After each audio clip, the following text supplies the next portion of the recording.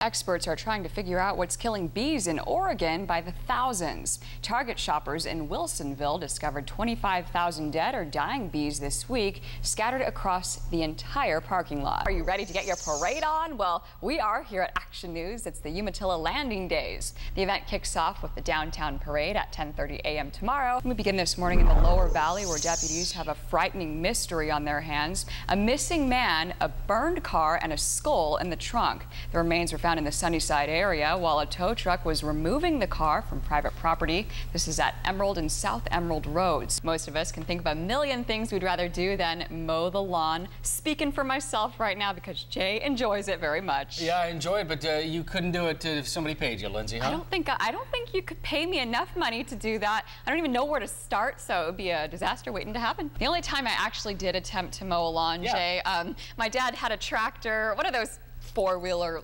lawnmowers. Sure. Yeah, I got on top of it and it wouldn't break, so I was traumatized after that. How'd you get off it? I don't remember. It was so traumatizing. Did you jump off and just send it into the hedge? I think I jumped off and rolled a bunch of times, and it was kind of like an army move right there. Roll. A Yakima man convicted of trying to sell drugs will spend 10 years in prison. Jose Naranjo Lozano was busted by undercover DEA agents last year for trying to sell them 5 pounds of methamphetamine. The 24-year-old pleaded guilty to conspiracy to distribute that drug.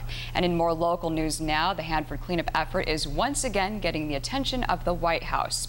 U.S. Energy Secretary Ernest Moniz was in the Tri-Cities for his first tour of the site. His visit comes days after a Hanford watchdog said the feds aren't doing enough to inspect the waste at Hanford. Secretary Moniz promised a plan to get rid of waste safely. He's also confident new radioactive tanks will be built by 2019. Turning to Kennewick, where family and friends are mourning the loss of a young soldier who paid the ultimate price. Private First Class Robert Ellis was killed in Afghanistan just weeks before he was set to finish his tour overseas. In more local news, extra patrols will be on local streets looking for drunk drivers. City, county, and state patrols will all be making extra DUI crackdowns. The effort will begin this weekend and will continue throughout the 4th of July. We do have some good news for you this morning. Columbia Basin College is getting a lot of money to actually save some money. The school is getting more than $1.5 million from an energy grant. The goal is to create jobs and reduce energy costs. CBC will get energy-saving equipment like new lights and water-saving toilets. Statewide, the grant is expected to create more than 1,000 jobs and will lower energy costs by almost $150,000. Coming up later on this morning, Jay is trying to beat the heat with a bandana that's supposed to keep you cool for 2 hours. Sounds too good to be true, but he'll show you if it will work or not, and he'll test it out on his dog too, coming up on Action News, so that sounds exciting. And in the meantime, let's check in with him. He's at the Weather Center. Jay, Nestle loved that bandana. I'm not going to give it away, but she really liked it. You know, she's a happy dog. A new manufacturing business is expected to bring 50 new jobs to the area. Paragon Films purchased a 125,000 square foot facility in Union Gap. The company has already hired about 25 people, and officials expect to hire many more in the coming months. And staying on the job front in Pasco, where a new carrot processing plant will bring more employment opportunities as well. The project will be cut into 3 phases, the first being completed by October. 60 jobs will be created before the end of the year, and more than several hundred will be added once that project is complete in 2015. Grimway hired local construction companies as well to build the facility. Returning to Sunnyside this morning, where city leaders are asking you to help them pick a new city manager. Hollywood is mourning the loss of James Gandolfini. He's the Emmy Award-winning star of The Sopranos, plus an exclusive look at some upcoming movies, one starring a news anchor by the name of Ron Burgundy. Ring any bells? I'll have those stories and more in this morning's Ion Entertainment. James Gandolfini dies at age 51 while vacationing in Rome. According to HBO, the possible cause was a heart attack. Gandolfini cemented his place in Hollywood in the late 90s when he began playing the role of mobster Tony Soprano. He often said in interviews that he didn't think of himself as interesting, just a man doing what he called a silly job. Gandolfini is survived by his teenage son, his wife, and a baby daughter they just had back in October. Brad Pitt tries to stop a zombie invasion dead in its tracks in the summer thriller World War Z. Pitt plays former UN investigator Jerry Lane, who gets enlisted to lead the fight against a zombie pandemic that is threatening the world. When a zombie bites a person, they instantly become one, sprinting and clawing their way to the next victim. Usually happens in all zombie movies, but those ones look especially fierce. Pitt co-produced the $200 million action thriller, and he's hoping to turn it into a franchise.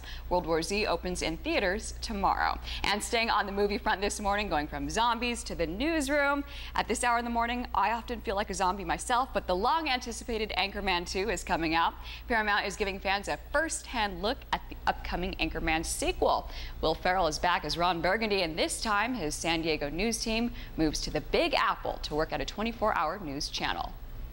I'm gonna do the thing that God put Ron Burgundy on this earth to do. Have salon-quality hair and read the news.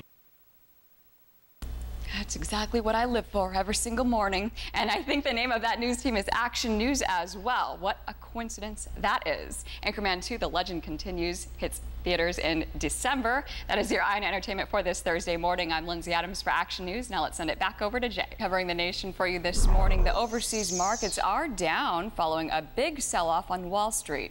News that Chinese manufacturing has slowed helped to trigger the slide. Analysts say investors are still reacting negatively to the announcement from the Federal Reserve that it may end its massive bond buying program at the end of the year. The Dow Jones lost 353 points. That's the biggest decline since November 2011. Despite the negative news, analysts believe the economy as a whole is still on the rise. Meanwhile, Republicans and Democrats have reached an agreement to strengthen border security, which almost assures the immigration reform bill will pass in the Senate. The deal would almost double the size of the Border Patrol, as well as build 350 miles of new fencing and provide more drones for aerial surveillance. A vote on the legislation is expected to come within the next week. It will then head to the House, where passage is far from certain.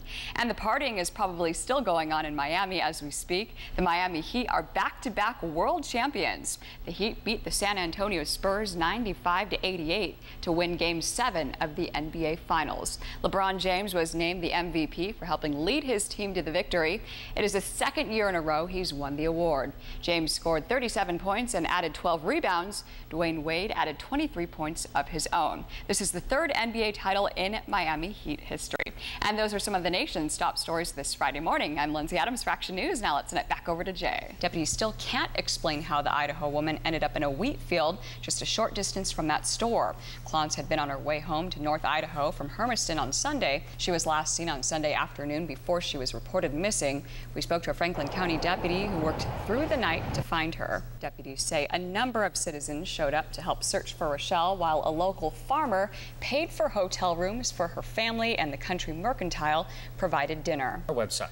Jay, I remember when I first moved here, you helped me with about 20 boxes. I did. I remember that. Yeah, so you are a great mover yourself. Are your services available? Not for hire. Not for hire.